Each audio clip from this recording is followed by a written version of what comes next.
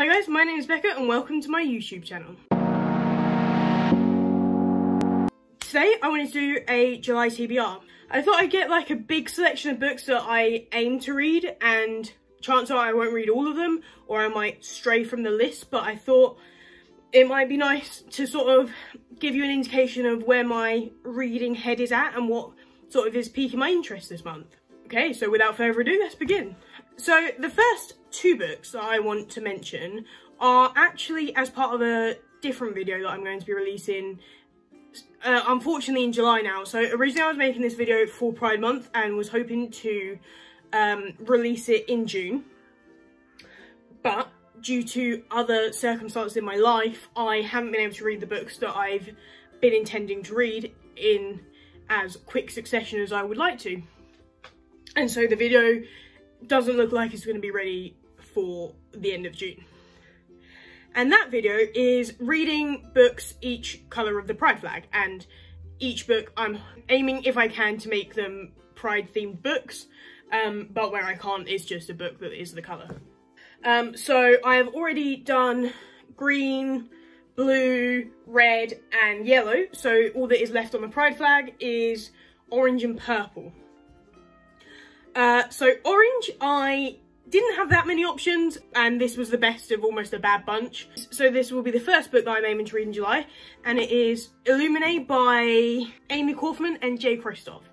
Now, I've heard really good things about this book, and I've probably had this book for like 8 years or so, like so long I've had this book. And I've heard really good things about the book, but really bad things about the author, and potentially that the author is quite problematic, which obviously isn't ideal. And so I've had to think about it, and I don't think it would do anyone any good for this book to just sort of sit around as I've had it for the amount of time that I've had it. That being said, if it is true that one of the authors or both of the authors are problematic, and I will do my research after this video, and if anyone has anything they want to add, just or tell me, put it down below. If I enjoy this book, or even if I don't enjoy this book, or even if I do and I wanted to read the ones further in the series, I am going to make a conscious effort to not do that, and make sure that if I did ever read any of the other ones in the series, to make sure that the problematic author does not profit off of anything that I further read. But I thought, since I've had this book for so long, it does no one any good for it to just sit around my house collecting dust, so I thought I would give this one a go.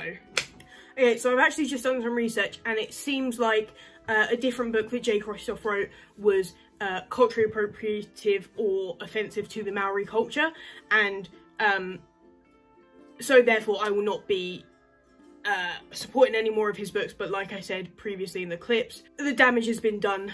I already own the book, but I will make sure I will ensure that he doesn't profit from any of my future book buys or book consumption. So I'm not really sure what this book is about. It's kind of written in almost like files.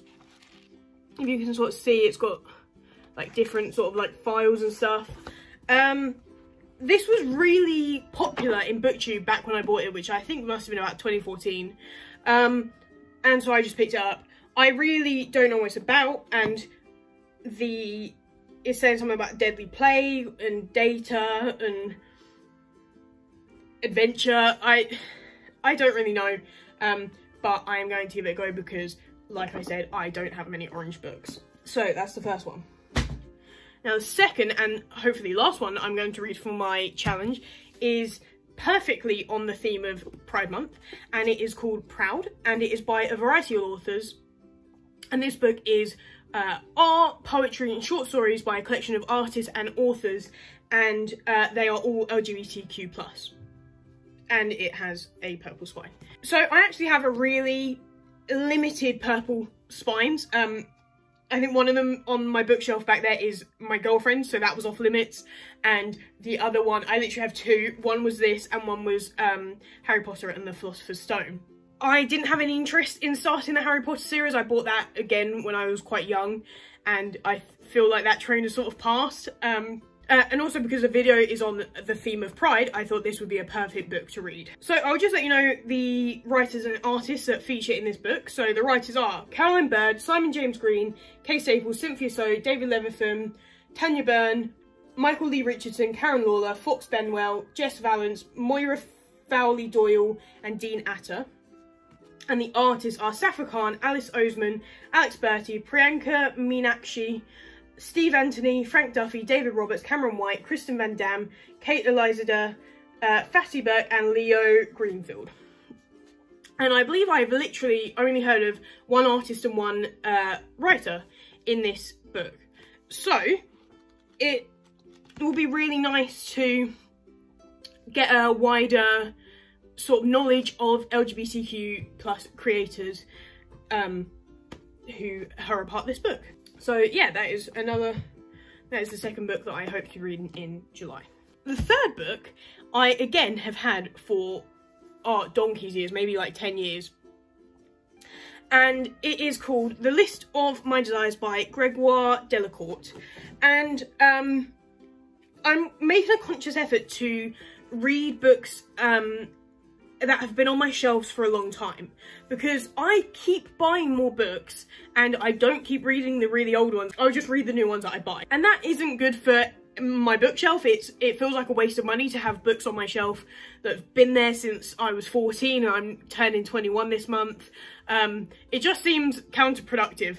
So I'm making a conscious effort to, if any of them seem like something I fancy, then I make an effort to pick them up, or I also make a conscious effort just to sort of refamiliarise myself with books that I might not have picked up or looked at in potentially 5-6 years.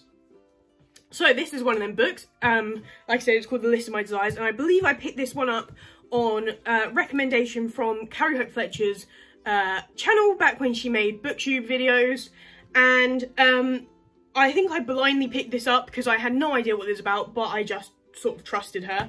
And from what I gather, it's this middle-aged woman who is not happy with her life, and then she wins the lottery and she is reluctant to accept the money, and then she starts to make a list of what her heart desires and what could maybe what I assume she might spend this millions on. And then it says something very cryptic. She didn't suspect for one moment that the decision might be taken out of her hands. It's a very short book. It is literally 200 pages, so I think that would be a really nice short one to sort of read. Possibly one that I take, so I've got placement at the beginning of the next month, and I'll be driving around to different farms following vets. And if I have some downtime or over lunch, because I don't know where I'm going to end up and where the next farm that I need to get to is and whether it will make sense for me to come home, I will probably just keep a book like this in my car so that I can just have a sort of read and not spend all that time on my phone and just run my data out, especially because farms in rural Surrey are miles away from any cell reception. So I think a book like this will be great to keep in my car. So the fourth book that I hope to pick up this month, and potentially won't because it is the chunkiest book on this pile. Not to fat shame, but she's kind of on the larger side, and that is Pet Sematary by Stephen King. Apparently it's an iconic terror. I haven't read any Stephen King novels, and this one I've sort of heard about sitting around because the new film came out. Well, it's not so new anymore, but a new film came out recently, a few years back, and it seemed to have a plot that I kind of wasn't too horrified by. And it was a good size of Stephen King novel to start. The rest look a bit terrifying for me. I could be wrong though, because this could also be terrifying. From what I gather, from what I've kind of looked up on the internet and from what I've heard around, this couple and their children move to rural Maine, and they go exploring in the woods one day, and they find this weird burial ground that appears to be a pet cemetery. And the story then goes on where they lose their cat in a tragic accident, and they speak to their neighbour, and I believe they then go and bury this cat in this burial ground, or the pet cemetery. And that is sort of a catalyst for all these events that occur afterwards that are catastrophic, from what I can gather. No pun intended. Yeah, they keep calling it iconic terror, so maybe I'm not going to take this one to a secluded woodlands in a rural farm in Surrey with me. Maybe I will purely read this one in daylight when my partner is at home and I'm not alone. Maybe I'll be absolutely terrified by this one, but I'm excited to give it a go, because I have said in a previous video, or maybe one that's coming out, I read The Taking of Annie Thorne very recently, and apparently, according to Goodreads comments, it was loosely based on this book. And by loosely based, it seemed to have been the worst version of this book. So I thought I would try the original. The second to last book, the penultimate, if you will, is this book called Love is for Losers, which if you have seen my book haul that I recently uploaded, it should be the last video before this, I had recently bought. And this seems to be about a 15-year-old girl who initially thinks that love is for losers. And then she meets this girl called Emma in a local charity shop or thrift shop, and it sort of turns her idea of life on its head. Is sort of how she navigates that whole world. Like I said before, I'm trying to sort of broaden my horizons of LGBTQ+ literature, and so this, when I saw it, I really wanted to pick it up. And the last book that I'm going to be reading is different to any book that I have ever featured in a video, and that is because it's 40 pages long and is a book for literal infants. You might have seen this around, and it is getting really bad press recently. And I actually didn't know it existed until Jack Edwards made a video on it. And that is The Bench by the Duchess of Sussex, aka Meghan Markle. I watched Jack's video on it, and he said it was a lovely book based on father and child love. And I just thought, yeah, I know she doesn't need the support because she is literally a princess and minted, but I just have very strong feelings about the hatred that Meghan Markle gets in the UK especially. I'm not sure how she's perceived in other countries, but the tabloids and the media majority in the UK absolutely rip Meghan Markle apart. And so if I could do one thing to sort of help that, counteract that, by buying her book and making it get one step further up the charts of children's books, then I sort of wanted to be a part of that. And so if it helped make her known that she had support in the UK, then I'm happy with that. As well as the fact that this is the most beautiful book. So I can barely fit it all in.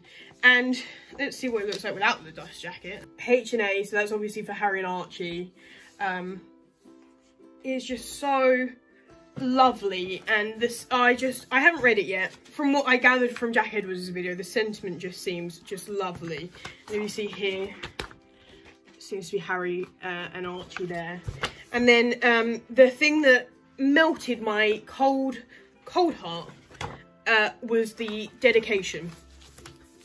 And it says, "For the man and the boy who make my heart go pump pump." And you can just see that she has so much love for her kid and her husband, and this whole book is just a sentiment to that. And I could go on and on about how much I love Meghan Markle, but I won't. And I will just say that I think this book is absolutely lovely. And in the far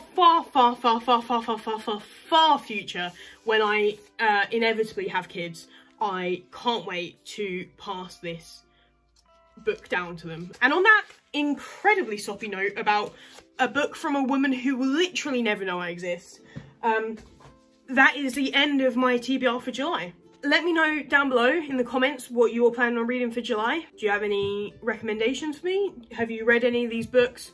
What do you think of Meghan Markle? But do not leave any hate for her, because I will not take Meghan Markle slander on this channel. If you hadn't just realised from the 10 minutes that I just talked about how much I love her. Please like this video if you enjoyed it, and please subscribe, because that would really make my day and my life and really help my channel.